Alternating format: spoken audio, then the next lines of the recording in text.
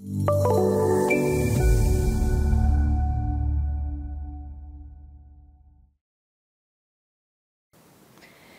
STAAD.Pro 2023, you can create enclosed zones to apply a perpendicular area load to supporting members. An enclosed zone differs from an area or floor load type in how the area is defined and how the load distribution is calculated. And this includes the ability to define openings within your load boundary, select members to ignore when forming the loading panel, and to select members to ignore for load transfer.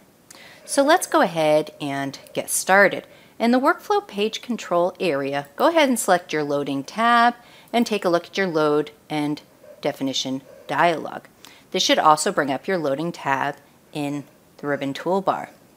Now, to model loads using the enclosed zone option, you're going to follow a two-step procedure. You're first going to define the enclosed zone, and then you're going to apply an enclosed zone load. Let's start with step number 1 and define the enclosed zone. To do that, go to your loading tab in the ribbon toolbar and click on the enclosed zone icon. Now in STAAD.Pro 2023, you can create multiple enclosed zones and you can go ahead and name them through this dialog. For now, I'm only going to create one zone. To create the boundary of the zone, I'm going to go ahead and click on the Select button, move this dialog to the side, and then I'm going to draw a closed polygon on my model. Once I've created my closed polygon, I can go ahead and officially add this zone. So click the Add button, and then we're going to go ahead and click Close for now. Here we can see that the boundary of the new zone has been created, and we can see it in this darker blue color. Now let's say we want to move on to step number 2, which is to apply an enclosed zone load to this zone. First, you're going to go ahead and select the load case for which this load should be modeled. Then, you can go up to the Loading tab in the ribbon toolbar and click on your Load Items icon. In the Create New Load Items dialog, select the Enclosed Zone option, and then you can select the appropriate zone. After that, you're going to enter your intensity. Now, all loads will be according to the global y-axis, either in the positive or negative direction. For my particular model, this is a downward acting force, so I'm going to say it's a negative 0.01 kips per square foot. Once we're done, let's go ahead and click the Add button and click Close. After you apply the enclosed zone load, you can go ahead and review the load and its distribution on your screen by selecting the load in the Load Case Details section. Now here on my screen, I should be able to see the tributary areas that were used to distribute that pressure load to each of the supporting members. As you can see, the default is to use a two-way load distribution. Now let's go ahead and say that I would like to not distribute this load in two ways. I want to go with a one-way load distribution. I want it to distribute to my infill beams, which will then transfer this load to my girders. I can edit this enclosed zone definition to ignore certain members for load transfer, and this can force the load into a one-way loading situation. Let's go ahead and take a look at that. And I'm going to expand my enclosed zone load definition, highlight zone number 1, and then click on the Edit button. Here I'm going to find the option to ignore members or loads on members. And I'm going to go with this, Ignore Members for Load Transfer. I can click on the Select button, move this out of the way, and then graphically select the members on my model I would like to ignore for load transfer.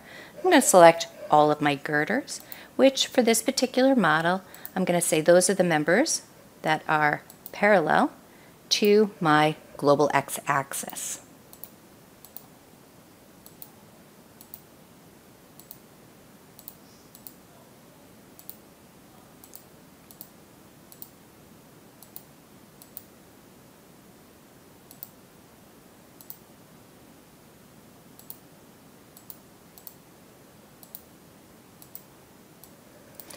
Once you're done, go ahead and click on that Modify button and then click Close. Now you can always review the changes you made to your enclosed zone. So let's go back to this definitions area and highlight zone number 1 again. Now again, the perimeter or boundary of that enclosed zone will be in this darker blue color. Anything or any member that you decided to ignore for load transfer will be in a lighter blue color. So everything looks appropriate to me.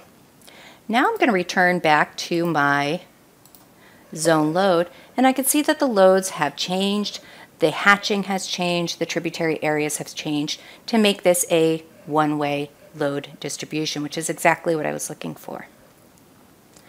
Now let's take this a step further, and let's assume that maybe one of these bays within this framing system is acting as an opening.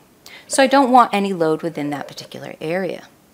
Let's return to zone number 1, and let's add an opening. Let's go ahead and click the Edit button.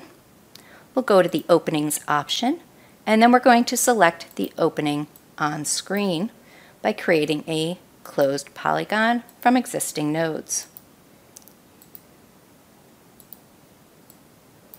Once we're done, let's go ahead and click on the Modify button and then click Close, and we should be able to see our opening now in green. Here I can go to my zone area and I can see that the loading has changed. To see this in a more convenient view, you can also take a look at this from the top, and we can see that there's no hatching in the area that I've defined as an opening. Now let's go ahead and take a look at this other area of framing.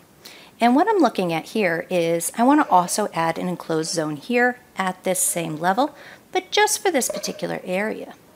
I also want to tell the program to ignore these horizontal bracing member when forming the loading panel. So let's create a new zone. In my ribbon toolbar, click on the Loading tab and click on your enclosed zone icon. Here I'm going to create zone number 2, and let's go ahead and select one on our model. Again, creating a closed polygon. Once we're done, let's go ahead and click the Add button and click Close. And here we can see zone number 2 and zone number 1 is still there. Now let's go ahead and apply a load to this zone. I'm going to identify my load case, tell the program I want to create a new load item. I'm going to select the enclosed zone option, and this time I'm going to select zone number 2. And let's go ahead and enter the intensity. I'm going to click the Add button, and then I'm going to click Close. And I should be able to see all of my loads in my model. Now, as mentioned previously, I want to go ahead and tell the program to ignore those bracing members. And you can see here that automatically every member within that plane is going to be assumed to take some of that tributary area of that load, and that's not exactly what I'm looking for in this case. So I'm going to tell the program to go ahead and ignore those members. So I'm going to come up here, and I'm going to go ahead and edit zone number 2. Here I'm going to select the Ignore Members, and I'm going to ignore members for panel formation. This will tell the program that those members do not count as far as the tributary load calculations go. Let's go ahead and click on the Select option, and I'm going to go ahead and select my bracing members.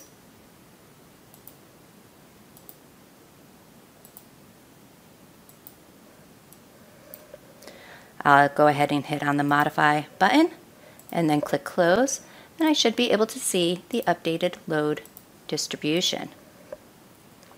Again, to see this a little bit more clearly, we can go ahead and review the tributary areas on those members. Now I could take this a step further and say this is also acting as a one-way load, but I'm going to go ahead and keep the two-way loading distribution for zone number 2. At this point, this concludes our process for utilizing the new enclosed zone load option that is now available in STAAD.Pro 2023.